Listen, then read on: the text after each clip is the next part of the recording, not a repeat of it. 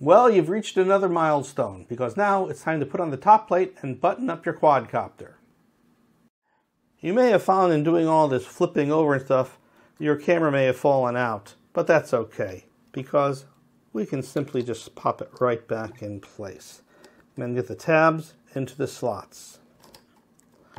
Make sure they're all seated in there. Putting a little pressure on the camera with your thumb does help hold it in its place. Wonderful. There we are, ready to button her up. Make sure your wires are nice and neatly pushed down. Make sure your wire for your programming connector is out of the way, but still accessible. I'm going to put mine right there. Beautiful. Take your camera mount, and by the way, you'll notice it says MQ. That's wrong. That's dyslexic. This is from Quad Monster, so I want it to say QM. Place it on top of your camera mounts and make sure those slits go right in both sides. The tabs have to go in the slits. It's important. It might take a little finessing to get it right. If you're really having trouble getting it to fit, here's a tip. Take your hex driver, your 1.5, and loosen the bolts a little bit. You can tighten them up again later, but if you loosen them, you can have a little bit more play in the camera mount. So once you've got that, now try to manipulate those tabs into the top plate.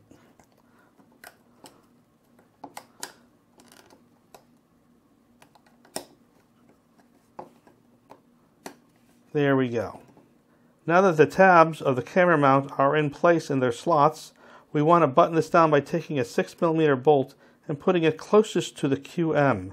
And the reason for that is because I want to put pressure closest to those tabs so the camera mount stays put. So once I get 2 in there, I'm going to be pretty good. And I'm not going to go all the way tight until I get them all down. Now it's seated well. Now that the camera mount is being held securely, I could take my time to put my bolts on my hex driver and work them in.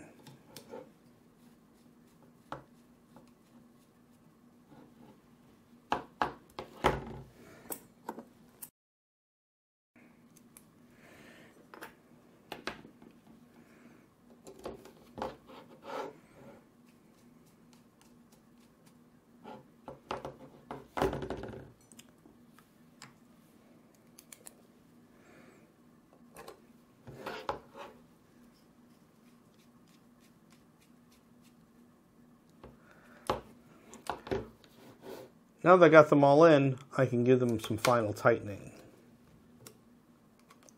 And you do want to make them snug now, because you do not want them to come out in flight. Oh, looks like I have 2 more I missed.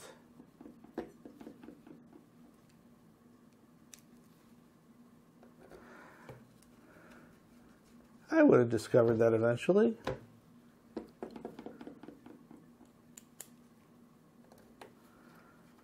I'm just nervous because you're watching me. There you go. But we're not done yet. What's missing here? Guess what you forgot?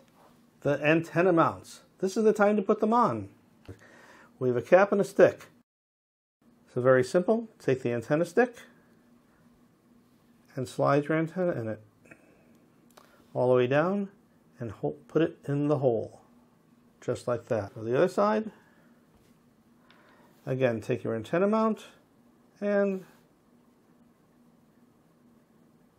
simply just slide your antenna down it and center it in the mount, just like that. Now in our case, we have some antenna tips coming out the end. These are the business ends. You do not want to cut these. And the length of this antenna is critical to the receiver receiving commands from your radio, so do not cut this. You do not need to apply these rubber ends, so just put them aside. By the way, I always lose them whenever I've had these black tips on my quadcopters, they soon get lost in a crash. No loss. Last piece we have is this little rubber retainer. And this just slides right over your quadcopter antennas and down the tube.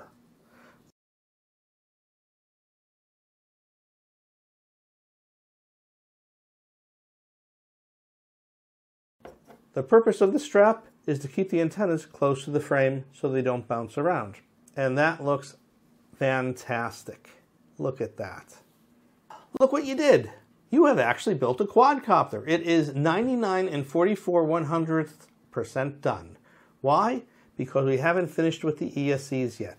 The ESCs still need to be tested, shrunk down, and mounted.